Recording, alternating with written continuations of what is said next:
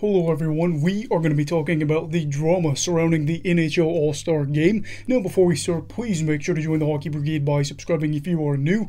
Now let's get to it. So, we all know that with the All-Star Game there has been a lot of backlash lately, and it's just the fact that every team has to have a player represented in the game.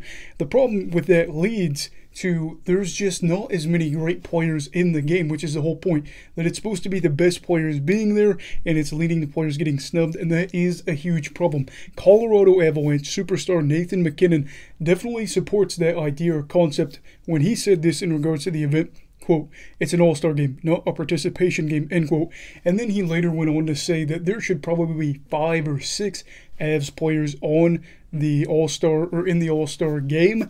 And MacKinnon probably has a point. I don't know about 5 or 6, maybe I'd have to look through. But yeah, there definitely should be multiple Colorado Avalanche players. And as the All-Star game could very well be dominated by a few teams, I just think that it wouldn't even really matter, that I'm in support of there being multiple players from one team if they're good. And that's the thing here, that this is a talent thing, and if a team's got the talent, then they should be represented in the game, not just one player for every team. I get it, you obviously want fan bases from every fan base to be interested, but it is a problem. It also should be really easy to change this rule anyway, because the All-Star game, it is so far from being a consistent thing. If you go back and you look at the rules over the course of its history, there are so many different aspects of it, and there are so many changes. It's not exactly like you're fighting tradition. Heck, we don't even play 5-on-5 hockey, so yeah. Now on the flip side of that, I do have to be honest and say that it really doesn't even matter in a way. And I know before some of you get mad, just hear me out. As shocking as it sounds, I know this is crazy, All-Star games, regardless of most leagues, don't mean a single thing because they aren't taken seriously by the players. Because in all honesty, it can just be one thing that they don't really care in a way, and it can be kind of boring. I have to be honest. Look at the Pro Bowl for the NFL. I don't know many people that would actually want to watch the Pro Bowl. The All-Star game for the NBA, it's a lot. There's no defense. A lot of people just joke around with it. You can see them laughing, and it's fun that they're having fun. But truthfully, just like them, our All-Star situation is not do or die. It is not something that these players are out there trying to win. If they lose, it's no big deal to them. That's just the reality of it. Most of the time, I do think that a lot of this stems from players being afraid of getting injured, especially if you're an all-star. You're probably, not always, but you're probably on a better team, and you're able to be worried about the playoffs. Now, Jack Eichel, when he was in Buffalo, he wasn't worried about making the playoffs. But yeah, I think that this is a big thing because for a lot of these players, they are not going to go all out in the All-Star game when they have to be worried about getting hurt, missing the playoffs. They're more focused on the playoffs, which is totally fine. I totally get that. But that's why I don't see it being a big issue here.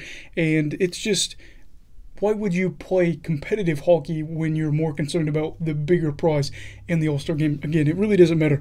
That being said, though, I will say, I do think better players should be in here if they want to play. I know Ovechkin missed it a few years ago, might have been 2 years ago, because he wanted to spend time with his family. He got a suspension for it, but that does happen where players don't want to. But there's no reason Nazem Kadri is not in here, as he is in the running for possibly being snubbed and not even appearing, even though he is 5th in the league for points, and there's definitely worse players getting to play this year. I'm not going to point them out. I'm not even going to say that they're bad players, but there are guys that don't belong here compared to other guys. And you think of, there are really some big names that aren't going to be able to make it this year because they're not going to get voted in with that last man standing thing or whatever. And maybe if they were brought in and these better guys were there, the competition would get better. I don't know if I actually believe that, though, but, it would be fun to see. Let's say Colorado had a bunch of guys, Tampa Bay had a bunch of guys. You would get to see a lot of team chemistry, and they'd already be prepared, and they'd be used to playing with each other, so you might get to see a better play because they are used to playing with each other, and it makes that something that I would really like to see as well, because you would get the best of the best, maybe some chemistry, and trust me, that would be good, because there wouldn't be any snubs. There might be a few snubs, but not like we see now, and it couldn't hurt ratings either. But to be honest with you, I can sleep either way at night really well, knowing that I don't really care.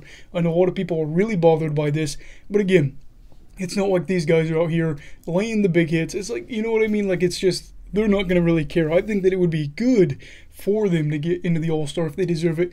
But again, nobody should be losing sleep over this. Do you think that the current All-Star format is a big problem? If you do, let me know down in the comments below. Also, if you don't, tell me why you don't think it's a big deal. Did I sway your opinion at all? Let me know down below. And before you go, make sure to give this video a thumbs up if you enjoyed it, and subscribe to the channel if you are new. Everybody stay safe. Have a great night. You go love hockey, alright? Goodbye, Brigadiers and Brigadettes. This is your captain signing off. Have a great night.